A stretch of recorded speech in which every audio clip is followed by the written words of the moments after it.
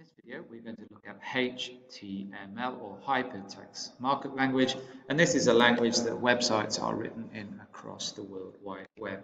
On the left-hand side, as you can see, this is the HTML code, and on the right-hand side of our HTML editor, you can see the way your web page will be displayed. If we look a little closer at the HTML code, we will see that it's made of what we call elements. Now, elements have three parts. They have a tag.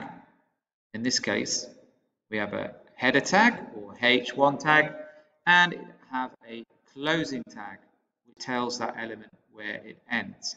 And closing tags have a /.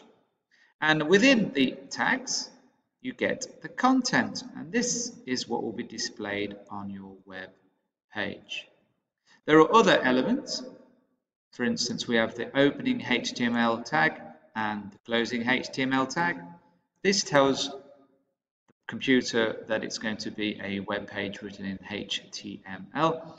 We have another part here called the body, where we have an opening body tag and a closing body tag.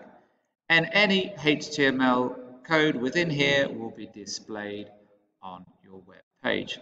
Another element we have here is the paragraph element, which has an opening tag, which is a P within brackets, and a closing tag, which is the letter P again. And again, anything within this area will be displayed on the web page.